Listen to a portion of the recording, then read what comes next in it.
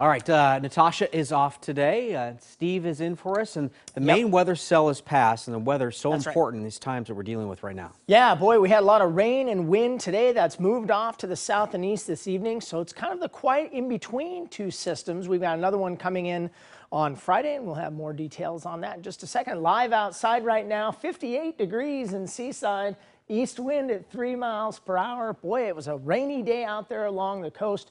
But it's all quiet out there tonight. I think I see the moon just above the hillside there.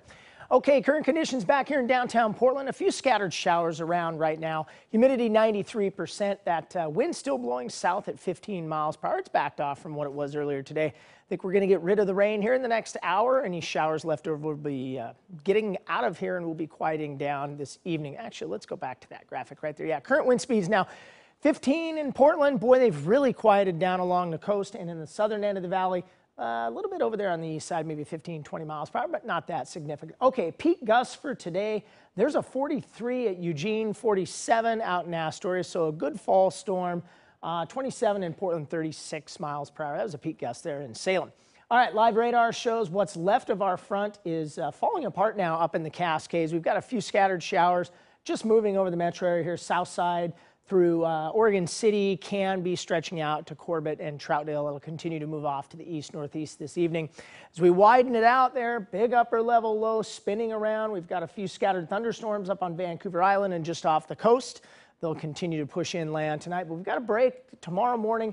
Those scattered showers are going to push into the area, but then we're going to keep our eye on that next system out there. That's due in on Friday before we can finally turn this thing around coming up this weekend. Okay, 3/4 of an inch at PDX, 0.61 there at Vancouver, and about 1 3/4 of an inch out there at Astoria today. Newport, about an inch. Pretty quiet over there on the east side of the state, though, with just a few 1/100ths of an inch. Okay, 66 was the high. That's all we could muster at PDX. 74 is normal for this time of the year. 68 in Vancouver.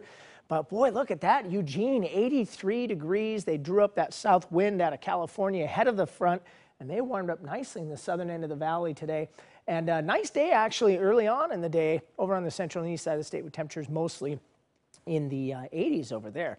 Okay, just a few more rain showers tonight, but then here we go through Friday evening. We got another round of rain coming in with that next system. Then as we move ahead, check out that 7-day forecast. We'll call it showers tomorrow, chance of a thunderstorm, and then that next system, it'll be a quick hitting one on Friday morning. We'll keep the temperatures cool, though. Temperatures in the low 60s on Friday. And then we'll warm it up and break it out this weekend. Saturday and Sunday are looking a little bit better.